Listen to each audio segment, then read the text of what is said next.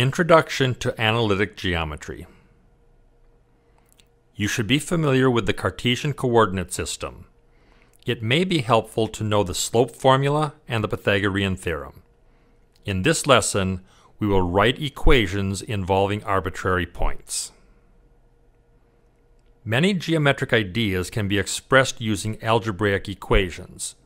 The study of the relationship between geometry and algebra is called analytic geometry. One example is the slope formula defining the equation of a line.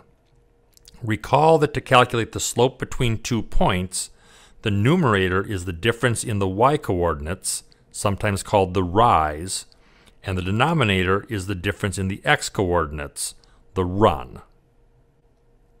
What if we are interested in the slope between the point 2, 1 and some other point, but in various applications, the other point keeps changing?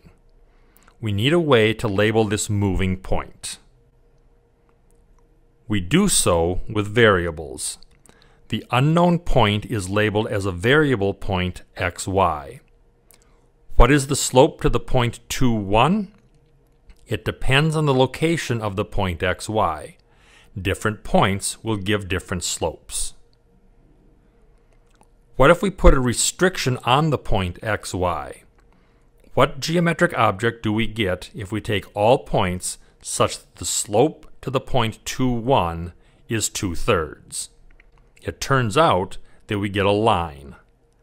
Algebraically, what is the equation of the line? We can get the equation by writing the condition for the slope. This illustrates the main idea of analytic geometry. A condition that defines a geometric object can be represented by an algebraic equation involving an arbitrary point xy.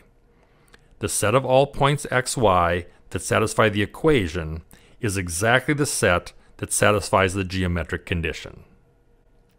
Here's another example, the equation of a circle. We wish to find all points on a circle of radius 3 centered at the point -2, 4. We label an arbitrary point xy on the circle. In this case, the Pythagorean theorem gives the following equation, which is the equation of the circle. To recap, we can convert a geometric description of an object to an algebraic expression by labeling an arbitrary point xy on the geometric object, then writing an equation corresponding to the description of the geometric object.